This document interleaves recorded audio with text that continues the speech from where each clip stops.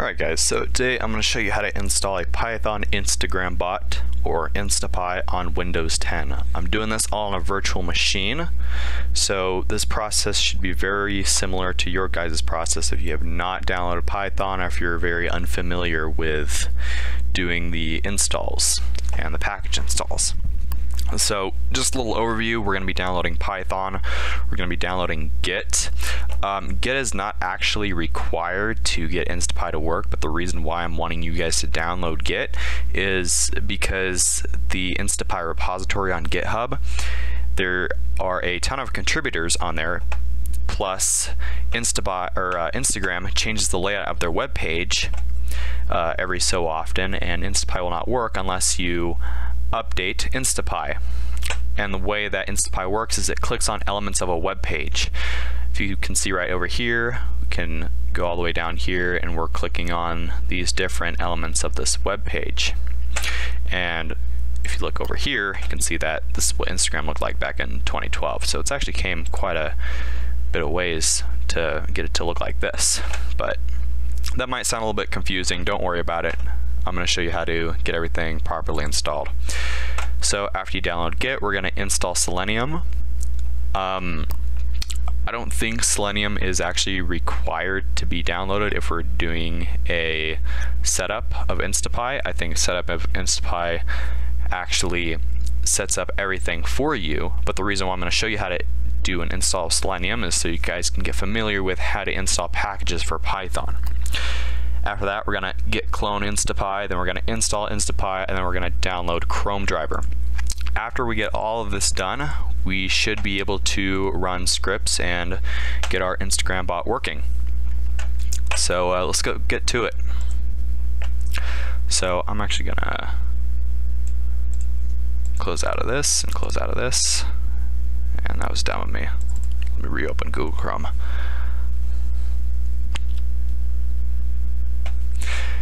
And we're going to go to python.org.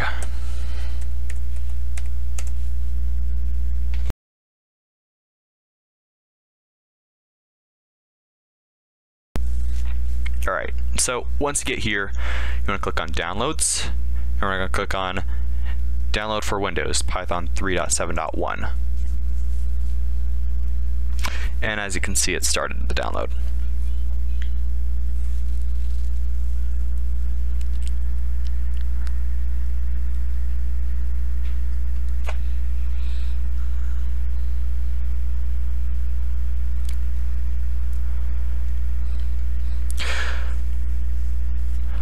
Also, quick note, you might be watching this later down the road, so there might be newer versions of Python. Just make sure you're downloading the newest version of everything. So when you're watching this, might be Python 3.8 or 3.9 or whatever. But after the download, click on it.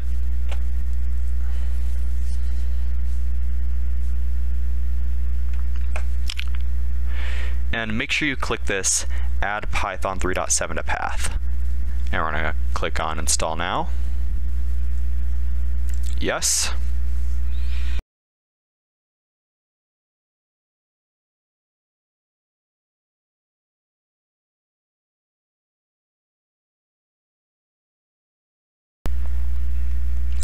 Alright, setup was successful. Now we can close this window. And I'm actually going to see if it's up here. Nope, it's not. So I actually want to make this on a desktop icon just to make things a little bit easier. So let me go over here, Python. Now I'm going to click on this. I'm going to do right click, and I am going to go to Open File Location. And I'm going to click on this, idle, and I am going to click on Send to Desktop. Okay, so now let's install Git, or download Git.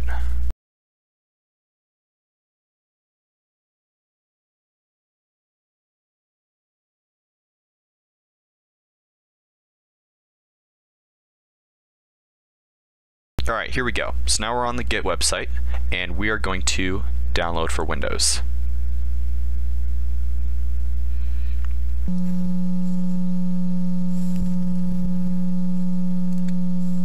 Alright, once that's done, click on it.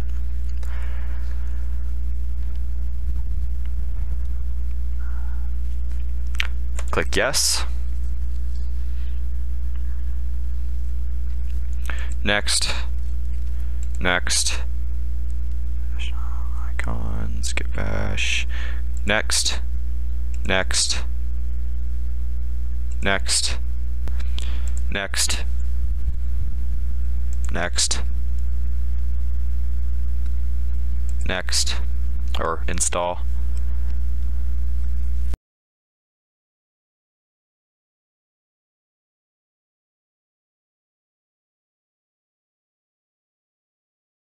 And once it's done, click finish.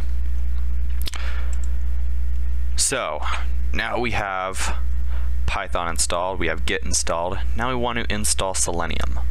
So what we're going to do is we are going to click on this right here, and we're going to open file location, and we're going to click on scripts, and we're going to copy this directory. I just left clicked on this, and now I'm going to right click and click copy. Now I'm going to go down over here and click on the command prompt. The command window, yep, command prompt. Click on that, and this little black window comes up. Now what I'm going to do is I'm going to type in cd and then paste this directory by just right clicking. Click enter. Now I'm going to do or type pip install Selenium and click enter. This right here is how you download packages for Python. For example, you might need to download requests or some other packages that do not already come installed with Python. So, okay, yeah, I'm using an older version of pip, so don't worry about that. So, we have downloaded Python, we've downloaded Git, we have installed Selenium. Now we're going to git clone Instapy. So this is where you need to pay attention, right here. So right over here, I'm going to right click, and I'm going to do new, and I'm going to click folder, and I actually want to name this folder Instagram bot. Actually, it doesn't really matter because we're actually going to be removing this folder. Now what you want to do is you want to right click on it, click on Git Bash here, and a new little window pops up. I'm going to get rid of the Windows command prompt and open up the Git command prompt. See if I can make this a bit wider. Alright, so now I'm going to type in git init. Alright, perfect. So now that I did that, what I'm going to go do is I'm going to go over to GitHub. Let's see if I can move this. This bar at the bottom, or bar at the top, is causing problems. And I'm going to go to Instapy. It's on GitHub.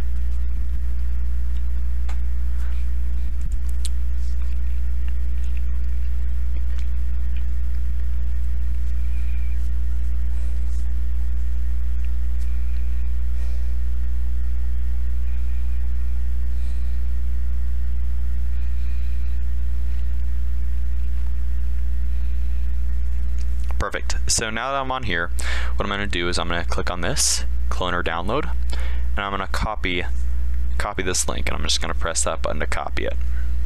I'm going to minimize this. I'm going to do, or type git clone, and I'm going to paste that link right there. Paste. Click enter.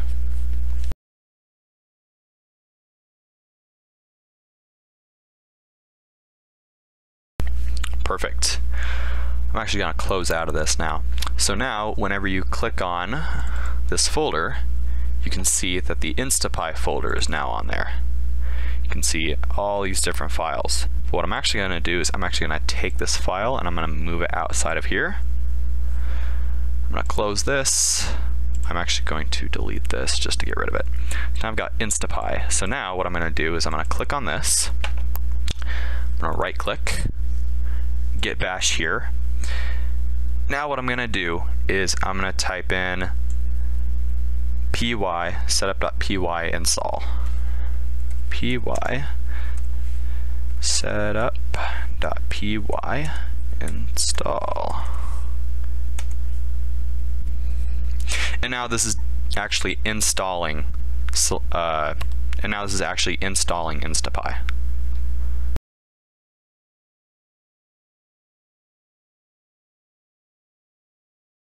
Then that's fine, so I'm going to do git pull, and we should be up to date then.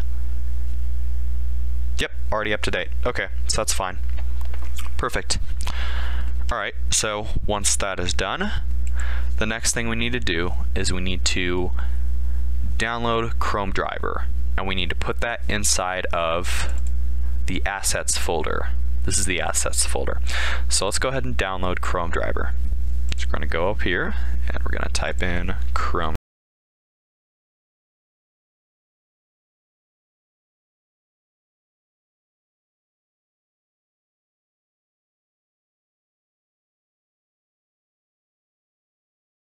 On the latest release. Here we go. Now we're going to click on Chrome driver Win32 zip. And now it should download. Now, once it's done downloading, I'm going to click on it. And we're going to extract. And I'm actually going to want to extract it into this assets folder. So actually what I'm going to do is I'm going to click on assets, click up here, copy this directory, or copy, and where did my thing go? Where did it go? Here we go. There's the window. Select the destination and extract the file. Now I'm going to paste that directory that I just copied from over here, the Instapy assets folder. And I'm going to click extract.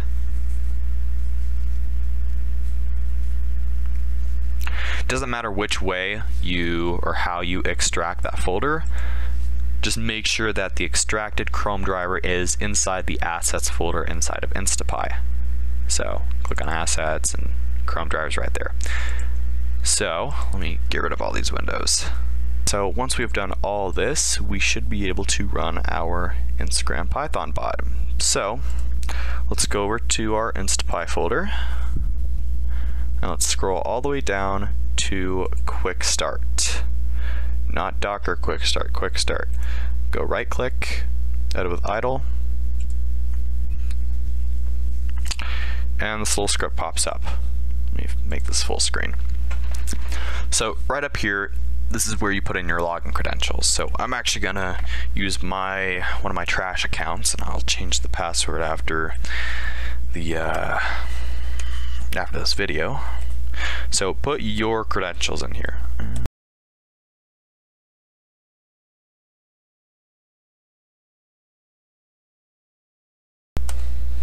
Alright, so looking at this code, what it's going to go do is it is going to go like 10 pictures under the NatGeo hashtag, and it's not going to include friend1. Well, that's actually not going to do anything because those aren't actual usernames, and it's going to not like anything with the description of pizza and hashtag store.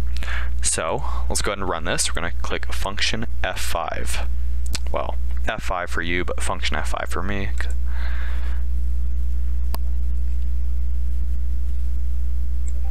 I'm actually going to move this over to the right so we can see what's happening.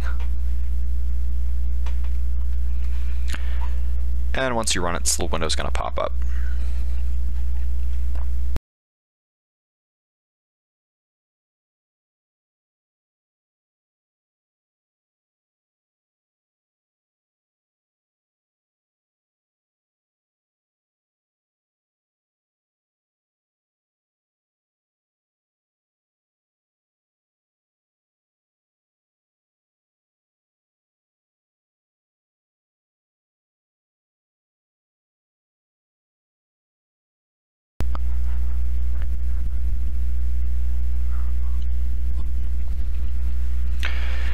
And here, as you can see, it is now liking posts from the NatGeo hashtag. So while this is running, I'm going to go talk about some other different stuff. If you look inside the Instapy folder, you can look at the README. I'm actually going to open this with, oh no. Let's see if I can just open it. Oops. Notepad. So this right here is the README file. You can actually see all the different stuff that the Instapy bot can do. So if you go, let's say we want to comment on stuff, we can actually go all the way down here and figure out where to find the comment stuff is. So comment by location, you do session comment by location. So make sure you read the documentation to get the bot working the way that you want it. I just did a video on how to get everything working, and now it's up to you to make the bot do what you tell it to do.